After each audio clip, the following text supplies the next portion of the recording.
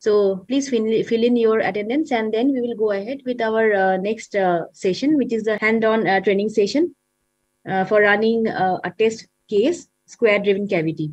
This session will be primarily taken by our team member, Mr. Abhushan Regni. Hello, Abhushan. Yeah. So in the next session, we are going to do hands-on session using spoken tutorial. So you are going to do your first simulation in OpenFOAM. Then that simulation is going to be on square-driven cavity. So it's a cavity that is being driven by a velocity at the very top. So what I'm gonna do is I'm gonna provide a link of one of our spoken tutorials. It will take you, I think, around 50 minutes to complete it. And if you run into any problems, we'll be there to solve your problems. And at the very end, I'm gonna do it myself as well. So if you are stuck, don't worry. I'll be showing you how to do this at the very end after 15 minutes. And a general instruction, if you are using WSL, instead of Gedit is a text editor, by the way. You can use notepad.exe if you are using WSL. Okay, so I'm gonna give the link of the spoken tutorial that you have to use. So just click on this link and watch the video, and you can parallelly do the simulation in OpenFOAM. Okay. So now I'm going to start the time. I will give you guys around 15 minutes to do this. It should be done within 15 minutes. And if you have any problems, just hold on and type us in the chat. We have our team members, Binayak and Krishna and myself, who will try to solve your queries. And after the 15 minutes, I'm going to show you how it's done. Okay. You guys can start. Yeah, so the link is in the chat box. All of you are requested to please open the chat box and click on the link and start following whatever is instructed. Yeah, for any queries, you can unmute and ask.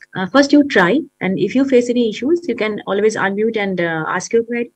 Or you can also post your query in the chat box if you have issues in your microphone.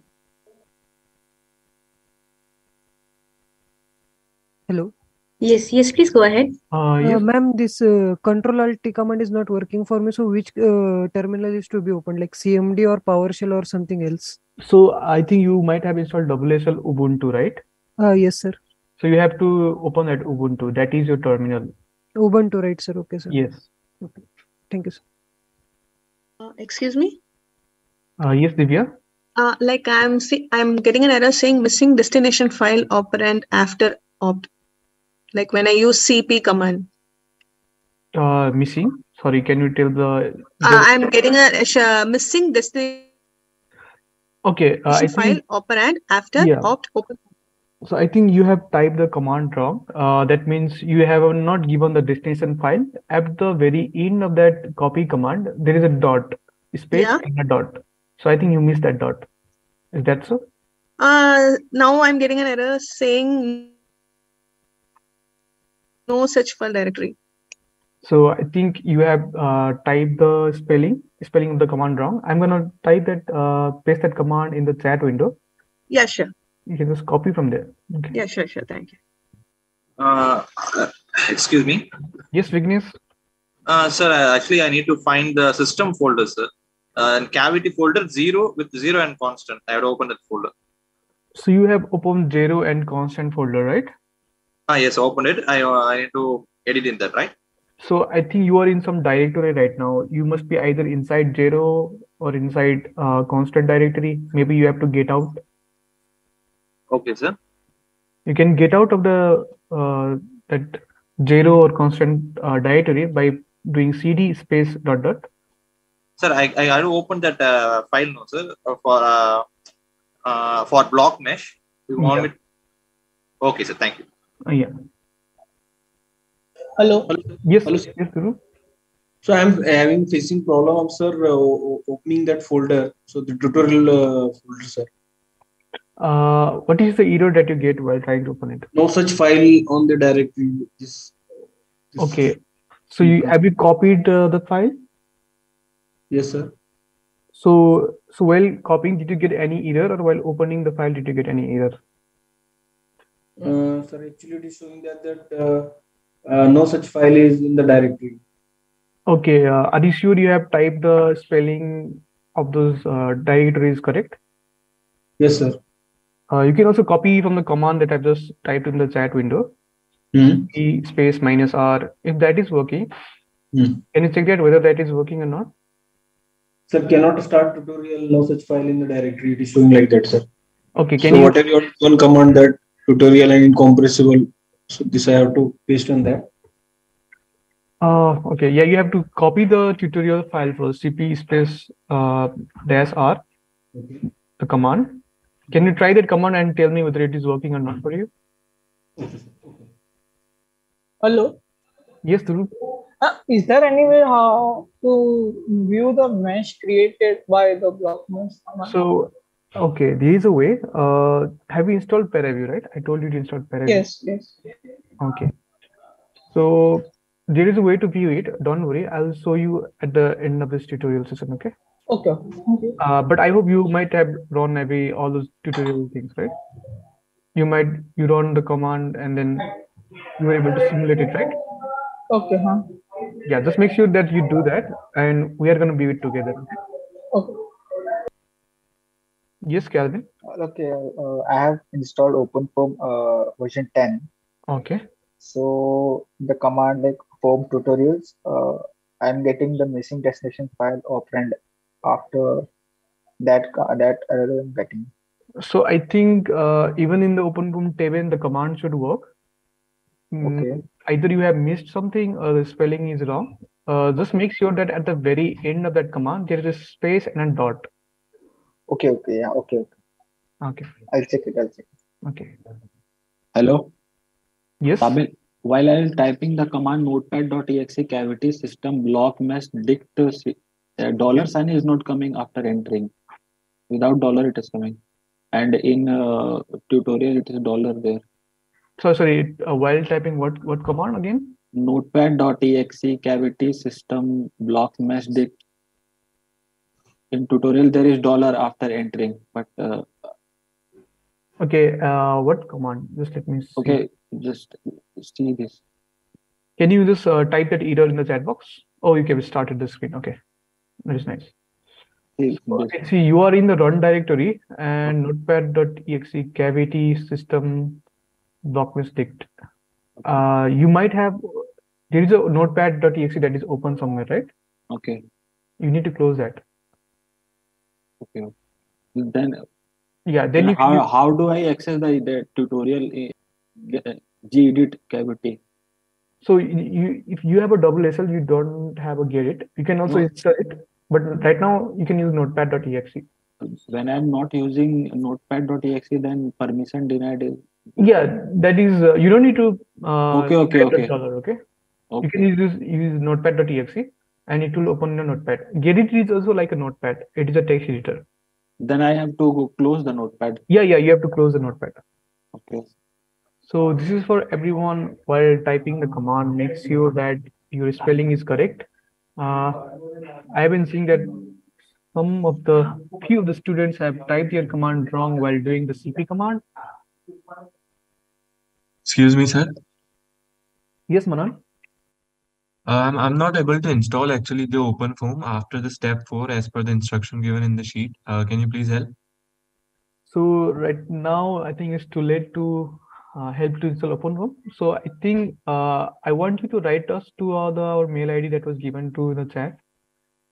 Okay, sir. The contact CFD. So you are installing OpenFOAM 7, right? Yes, sir. I'm installing OpenFOAM 7 from Ubuntu, but it's not working as per the command. Or using VirtualBox? Sir, VirtualBox. Okay, which is the version of Ubuntu have you installed in your VirtualBox? Just a second, sir. 18.04. So I think it should work. Why didn't you check all the commands?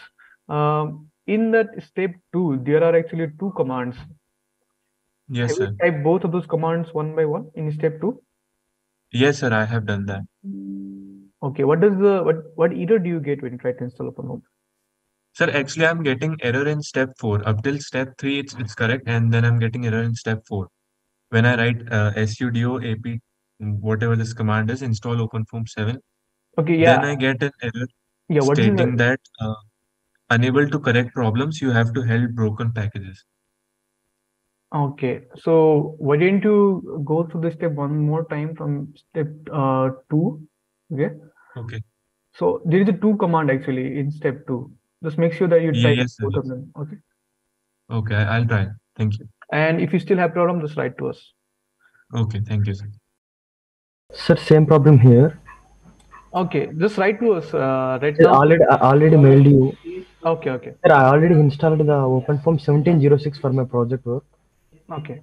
But I'm trying to install OpenFOAM 7, but having the error like failure to fetch some website is coming, website name link. Okay. I just mailed you. Okay, you can just mail to us. I will try to solve the problem. Okay. So Venkatesh, you are saying Either version 1706 supports. yeah, yeah. Can I use 1706 for this Yeah, test you case? can use it. Yeah. Okay, thank you. Venkatesh is getting block mistake is not working. If you are trying to use block miss command, it is not block mistake. It is just block miss. So I think Venkatesh, you are using Gedit. We have said time to time again to use notepad.exe if you are using WSL. So anyway, it's already 17 minutes. I think those participants who have completed the tutorial, can they raise their hand so that I can get an idea how many of you are able to complete? Okay, we have few raised hands. Okay, if you have completed your tutorial, you can raise your hand. Okay, so now you can lower your hand. I'm gonna show you guys how to do it.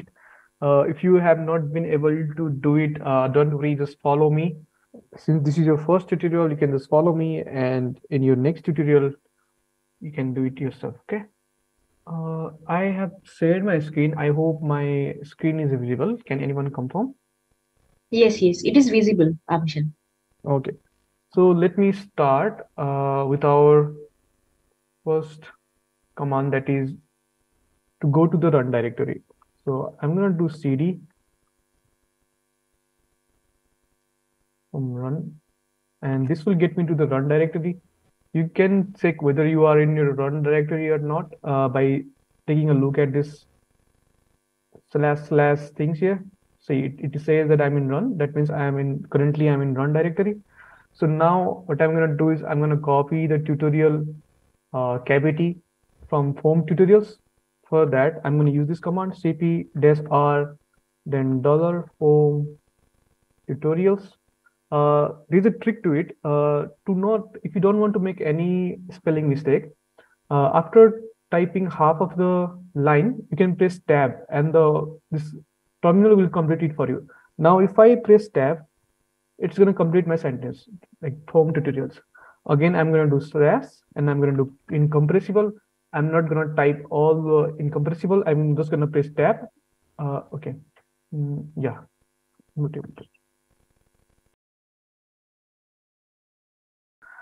Okay. Now I'm going to type incomp, and when I press tab, see it automatically completed incompressible for me. So now I'm going to type ico foam and then cavity and then cavity again. And after the cavity, I need to press a space, then a dot. This dot means that I want to copy this file into the current directory, that is run directory. Now when I press enter, the command is completed. Now if I do ls, you can see that I have a file named cavity in my run directory. So now to get into this cavity, I'm going to type this command cd cavity. So this will get me inside the cavity. You can see that here I was only until run. Now I have run and cavity. This means I'm inside my cavity folder. Okay. Now let's see what is in the block miss. So if you are using Ubuntu, you might want to use Gedit VirtualBox. You might want to use Gedit and then system and then block mystic. But since most of you guys are using WSL and in WSL Gedit is not installed by default, you have to use notepad.exe. Okay, so if you use notepad.exe and space and system and slash and blockmeshdict, you will get blockmeshdict file. So I hope you can see my blockmeshdict file, right? Yes, sir. Okay, so as you can see, these are the vertices of my cavity. So since cavity is a square, right, we are doing simulation on square cavity.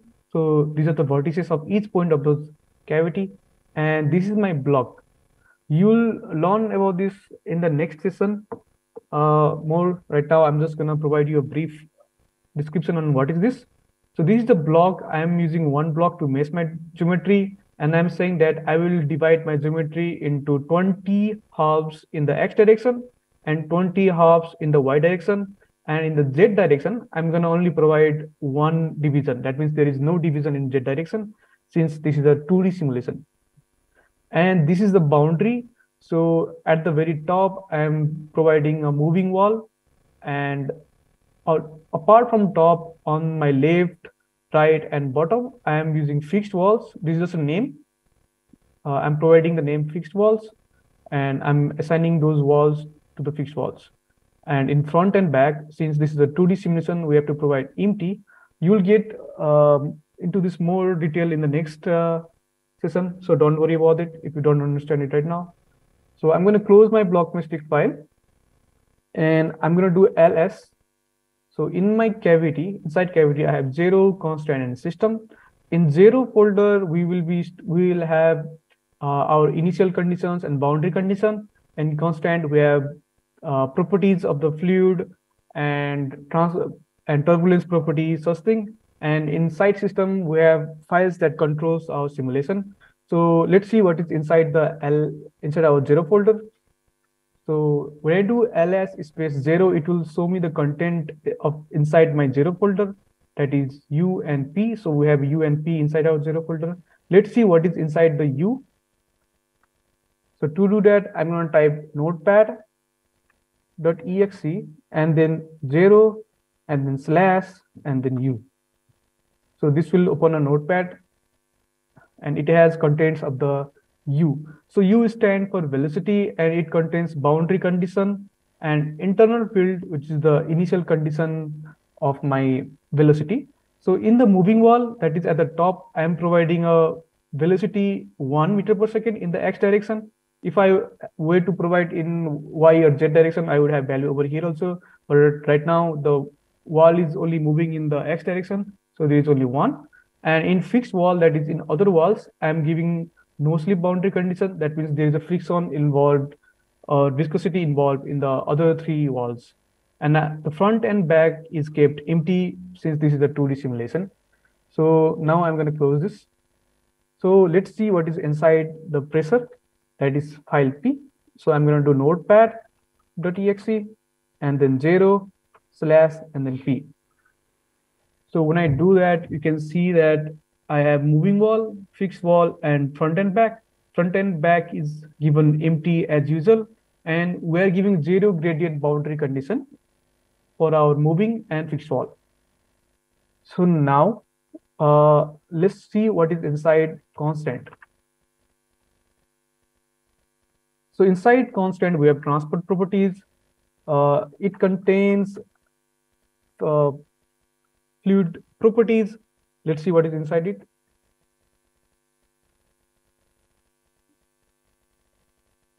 I'm going to type notepad.exe and then constant and then transport properties. You don't have to type all the command. You can just type trans and then press tab. It will automatically complete it for you. So see, this is a viscosity parameter, kinematic viscosity of our fluid that is being provided here. I'm going to close this. Now let's see what is inside system. So inside system, we have blockmeshdict. We have already seen blockmeshdict. It contains information on geometry. We have control tick, FB scheme, and FB solution. FB schemes contains information about what kind of schemes that we have used to discretize our equation, governing equation, the same equation that you just saw in the previous lecture. And in FB solution, you have information on residuals and the way how the discretized equation is being solved. Now let's see what is inside the control dict. So I'm going to type notepad.exe and then system and then control dict. So here initially there's information on application. That means what solver are we using to solve our problem. We are using IcoFoam this time, so it is listed as IcoFoam, and the start time is given 0 second. So the simulation will begin from the 0 second and it will end at 0.5 second. And we also need to provide time step, since this is a transient simulation and the transient simulation is 0.005. Now I'm going to close this. So now I'm going to start the simulation. So the command, before starting the simulation, I need to mesh the geometry. So I'm going to mesh it by typing block. Hello, sir. Yes. Can you once show me the block mesh dict? My code is like slightly different, so I need to just try it.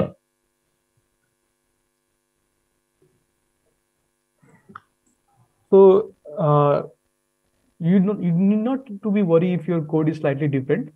Depending on the version, there may be slight changes. I think at last, yeah, merge my patch first. That only I'm getting some errors. Waiting. Okay, what do you have here?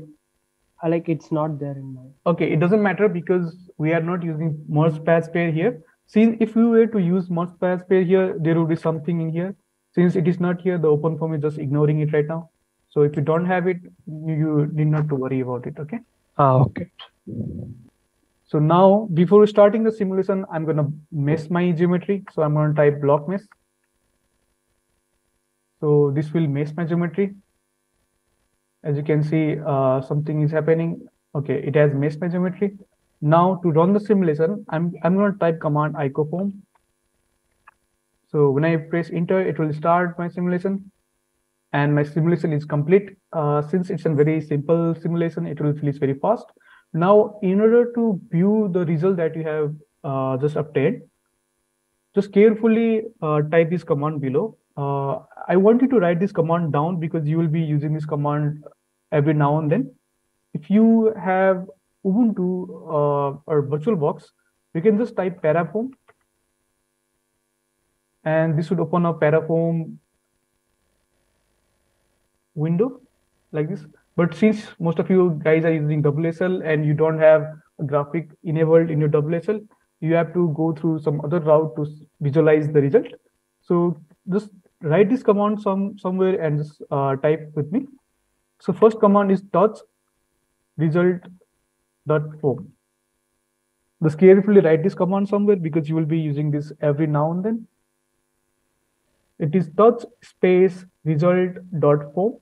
So when I press enter, it will create a file in my directory cavity. So if I do ls, I have a file named result.foam, and this contains, using this file, I can view my simulation result. Now, I want you guys to open this directory using File Explorer. To do that, you have to type this command, explorer.exe, and then space and dot. I want you guys to also write this command somewhere because you will be using this command very often.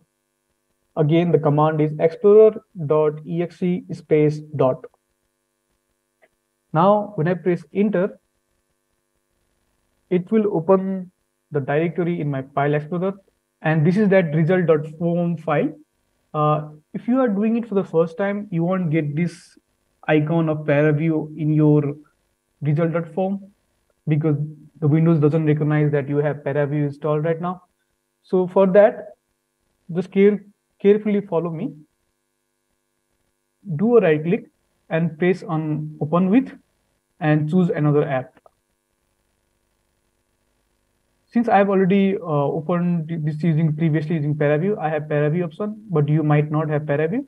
Just scroll down and click on choose an app on your PC. I hope everyone is following me. I'll just wait here for a while. Just wait. After open ParaView, what we have to write? Is it touch? What is it?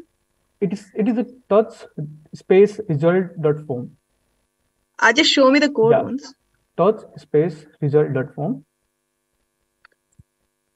Yeah, okay, thank you. Okay, you did it right. Once again, I'm going to pause here for a little time. And after this command, you have to give this command explorer.exe space dot. Write this command down somewhere in the paper. I hope all of you have done this till now here, right? So after that, you were supposed to go here. When you do the explorer.exe space dot, this window will open. I'm sorry, just show me that again. Okay. Yeah. Okay. Sir, can you scroll a little bit up? The last command for meshing, sir, you used. So command for meshing is block mesh. I'm just typing it here. Thank you, sir.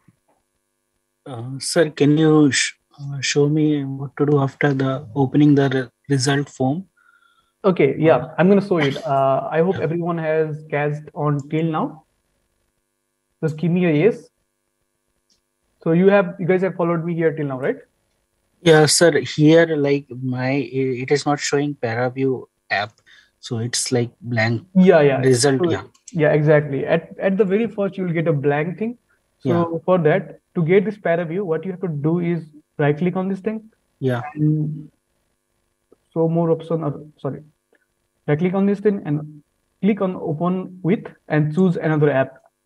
Okay. Open with. Okay, so here, ParaView. So here also you won't get a ParaView thing. Yes, sir. Here it is not there. So you have to scroll down and click on choose an app on your PC. Okay. Okay. Yes, sir. Everyone is following me till now. I'm going to click on this, choose an app on your PC. Then ParaView 5.110. Yeah. So now after clicking on choose on an app on your PC, what you have to do is you have to go to this PC, click on C, and click on program files. Yeah. And then somewhere here you have to find ParaView. You can just click a file and type P in your keyboard. You will get a ParaView. Okay. And inside the ParaView, you have to go to this bin folder. Bin folder, yeah.